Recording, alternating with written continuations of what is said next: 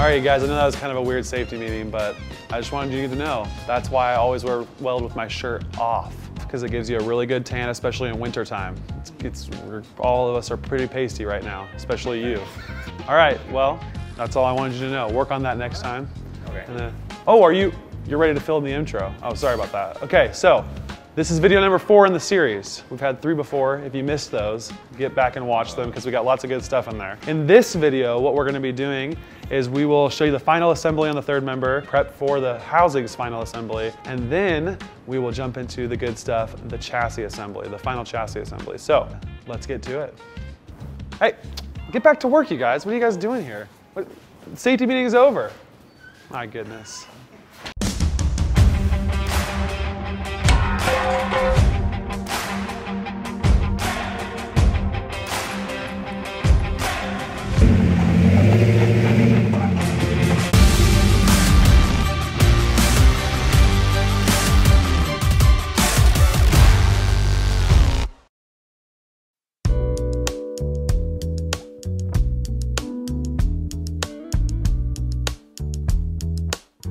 Picking up where we left off in the last episode, we begin by bolting the third member case to our setup fixture and remove the carrier caps. Next, we set the ARB air locker in the lightly oiled saddles and installed the bearing caps and spanners. We made sure to shift the ring gear to the left so the pinion could be easily installed and the bolts torque per spec. Then we set the carrier bearing preload and marked the spanners with a paint pen. After that, we installed the pinion, starting with an estimated 30 thousandths of shims and shifted the ring gear to the recommended backlash. The marked spanners allowed for moving the carrier while maintaining the bearing preload. With the bearing preload and ring gear backlash established, the ring gear pattern was checked using gear marking compound and our proprietary tooling which spins the gears at highway speeds.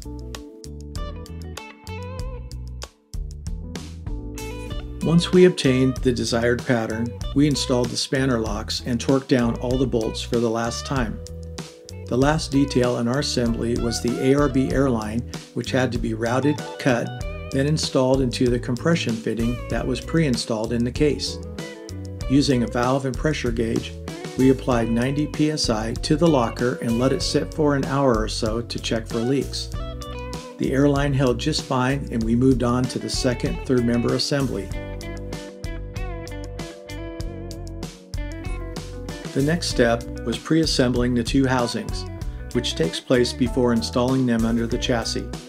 This involved installing the inner seals and the freshly assembled dropouts.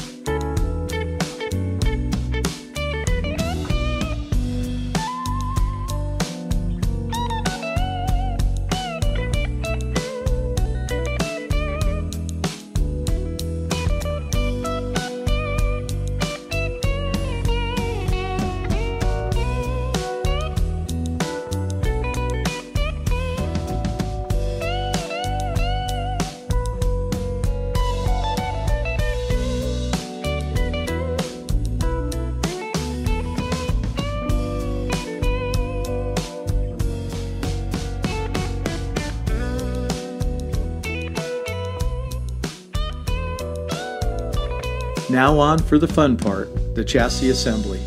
We began assembling the control arms by running a tap in the threaded holes and installing the Johnny joints with anti-seize compound.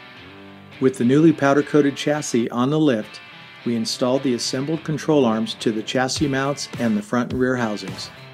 During the fabrication phase, we intentionally shimmed the Johnny joint centers to the brackets with an extra 20 thousandths of space, anticipating the buildup of the powder coating. This allowed for seamless assembly at this stage of the game. It's a real poke in the eye if you don't build in the extra space.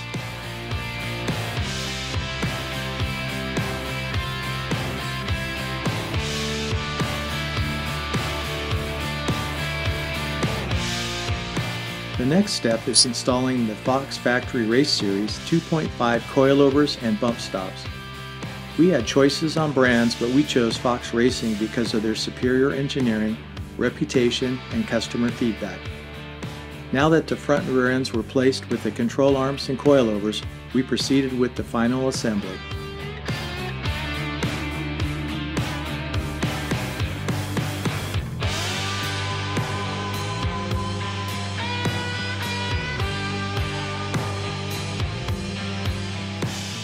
The rear end assembly involved installing the outer seals, unit bearings, axle shafts, and the brakes. The 35 spline axle shafts are, of course, machined from our own Dutchman brand of upgraded high-tough material, which is between chromoly and 300M in strength.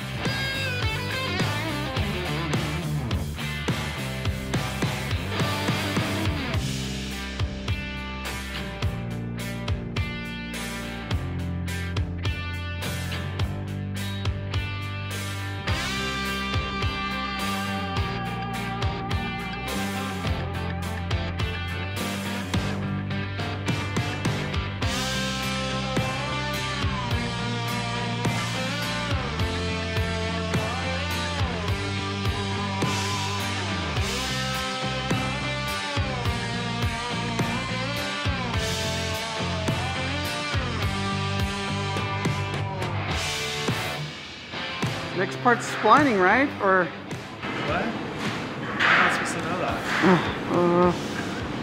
Listen, go away. You can't watch this next part. okay. It's a secret, okay? Stop, stop following me. I'm not. Oh.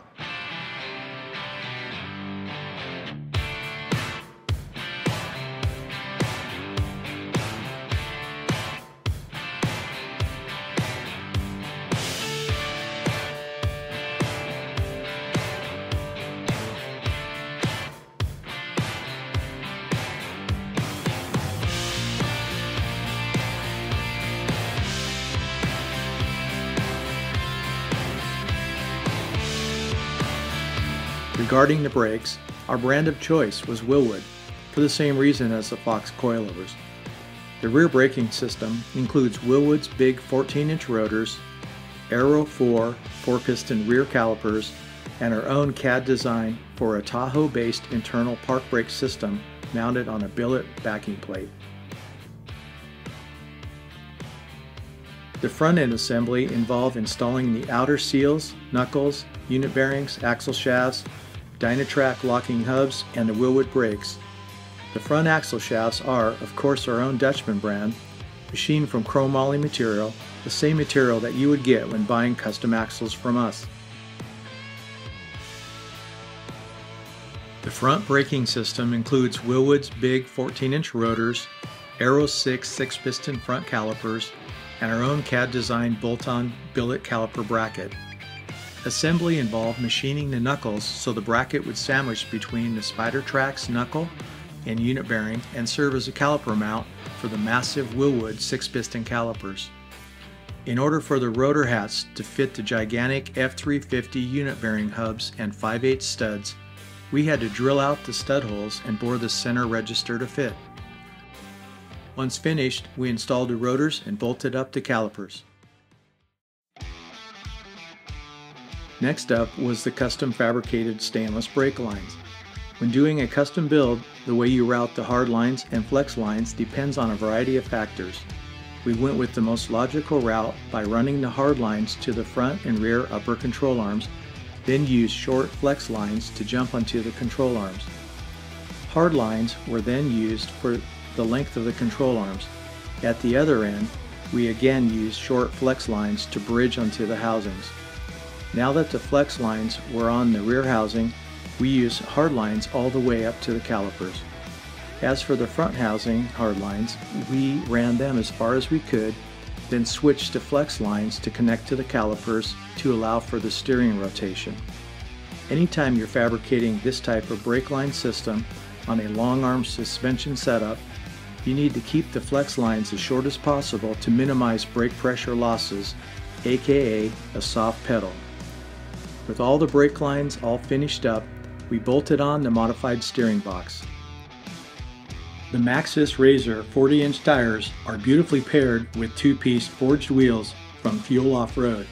This compelling combination is impressive both in looks and function. And now for the engine and tranny installation. There are a slew of options when it comes to doing an engine swap for more power. For us, the natural pick was the ever-popular GM LS V8.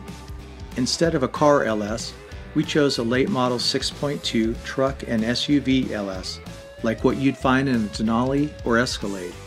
The reason? Well, they make higher torque at a lower RPM than the car LS engine, they are easy to work on and tune, and they are very dependable. Plus, they have crazy amounts of aftermarket support if you want to make more power. For the tranny, we chose a matching GM 6-speed automatic because of the deep first gear ratio, which is good for crawling, and overdrive in 6th, which is good for highway travel.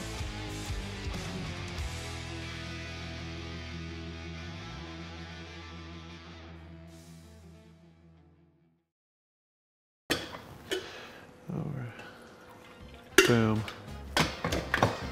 All right, everybody, thanks for watching this video. Hope you enjoyed it. Make sure to leave a like down below and comment on the video if you have any questions about the Jeep build. Also, in the next one, we will be finishing up the chassis assembly, so stay tuned for that. Turn on your notifications, and we'll see you in the next one. As for me, I got to get back to work, so I'm headed to the weld shop.